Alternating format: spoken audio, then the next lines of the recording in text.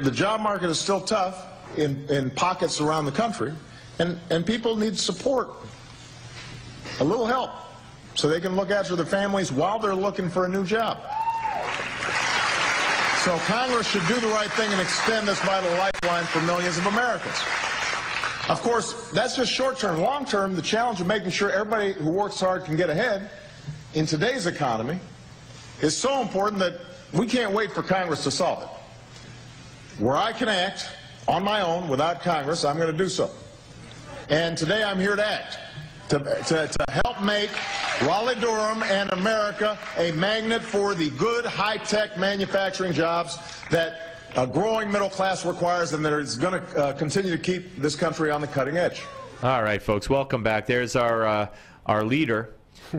Because, you know, what do you say about a man who day after day now, Ted's 2 days in a row. Yesterday he was in North Carolina saying, I'm going to act without Congress. The day before he said, I got a pen.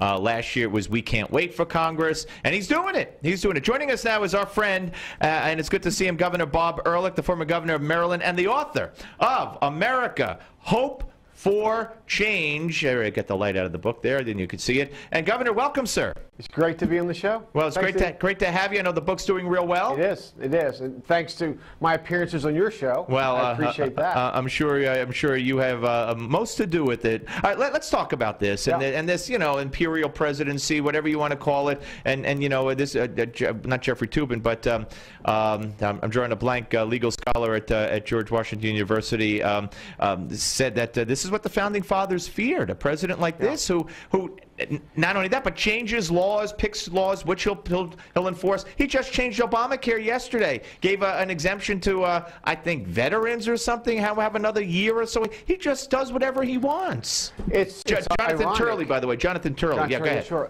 It's ironic that I got the pen. We need all this stuff, all this rhetoric.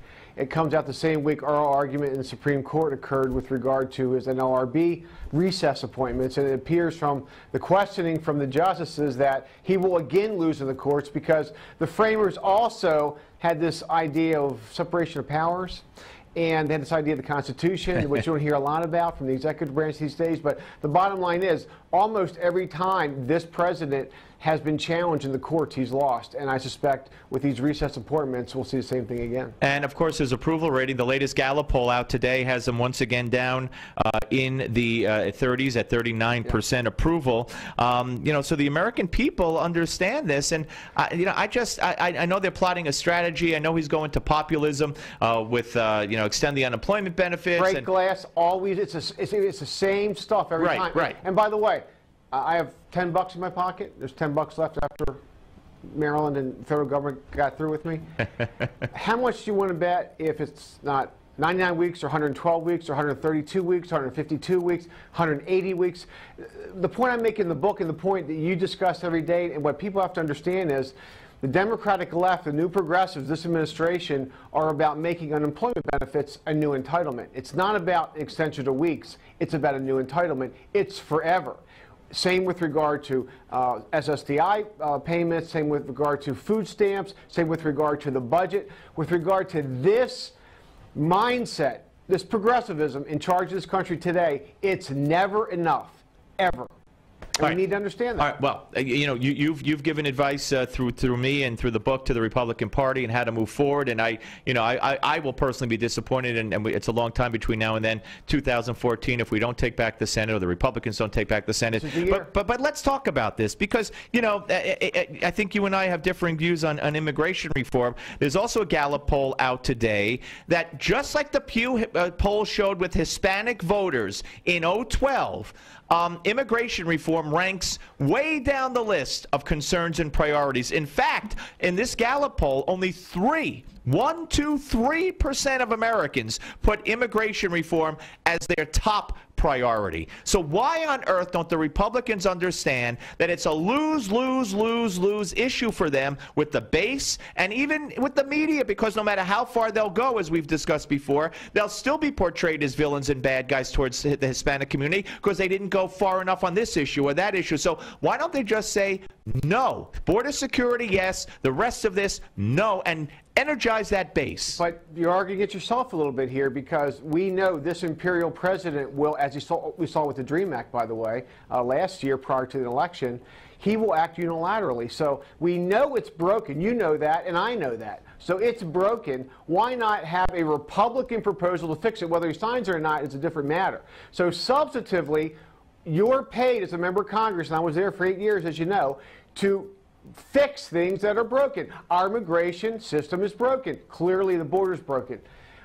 That's on substance. On politics, by the way, with regard to the Hispanic vote and the Asian vote, Mitt Romney got clobbered in both. Why? We had not moved. We had not at least put our proposal out there for these very important populations come election time. All right. Well, I agree with you that they. I thought you might. No, I agree that, and maybe I did a poor job of expressing myself and explaining myself. I'm all for them passing something, but not something that is in line with the Senate bill in piecemeal and give in to the the Chuck Schumers of the world who stands there and says, "I'm sure we're going to get it done in the House." I don't want to hear that from Schumer and think that they're capitulating to the radical left. We agree and we're right. Yeah. Just ask us, right? But no, I think we are on the same page. But so a substantive bill that makes sense, that might compromise. But your point is don't cave. I got it, and I agree with you. Yeah. All right. Let's talk about Chris Christie.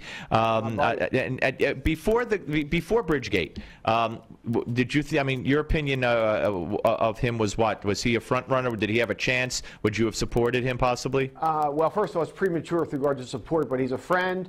I've known him for years. He has done a terrific job, and he got reelected in a big-time margin in a very blue state, as we know, in a very straightforward manner. So I voted for Barbara Buono at a protest. And I just think that the way he handled this, if he was telling the truth, which I believe he was telling the truth, I know Chris is a man of integrity, I believe he's going to come out of this to the positive. Okay. But particularly vis-a-vis the president, the Clintons of the world. Right. When you hold them up, and compare. Leadership. It's transparency. Absolutely. It's this is me, and Chris, by the way, is all about that. This is me, like me or not. Somebody screwed up, we fired him, we go forward. Okay, now, if he could, withstand all the onslaught of the subpoenas and the testimony and whatever, and of course the media, look at that, and you know this, and we've talked about this, and I talk about this ad nauseum, but the media, the coverage, the IRS was just investigated by a woman for criminal conduct, possible criminal conduct on the part of the president or the administration or the IRS itself, by a woman who twice gave $3,000 to the Obama campaign and gave money to the Democratic Party. That's who Eric Holder chose to investigate. And guess what? She's come up with nothing. And the media, half of them haven't even reported it. Can you imagine if Christie put someone in charge who contributed to his campaign to investigate this? They'd be calling for his head. Man. You and I both know it's not even playing field. Chris has to know this. My only complaint with the way he's handled this whole situation was the 2-hour press conference.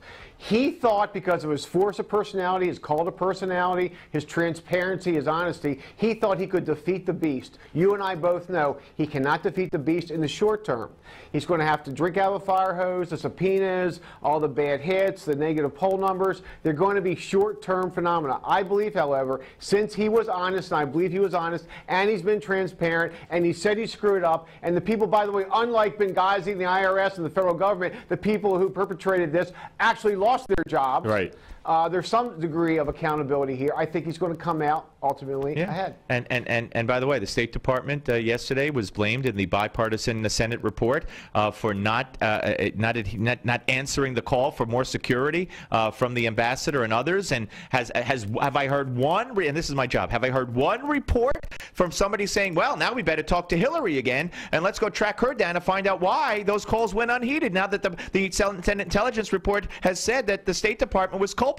Not one word. All they care about is Christie, Christie, Christie, Christie. But I think you're right. I think in the end, if he's telling the truth, it will do him good. Governor, always a pleasure. The book, America, Hope for Change. Read it. By the way, take that, Barack Obama. Hope for Change by Governor Robert Ehrlich, former governor of the state of Maryland. Thank you, sir. All right, when we come back, folks, Ann Coulter will join us. We'll talk a little Ed Schultz, among other things. She issued a challenge to him. By the way, a challenge which we issued to Ed Schultz's office weeks ago. And guess what? We never heard back either. On the Steve Malzberg Show, Newsmax TV and radio. The Steve Malzberg Show.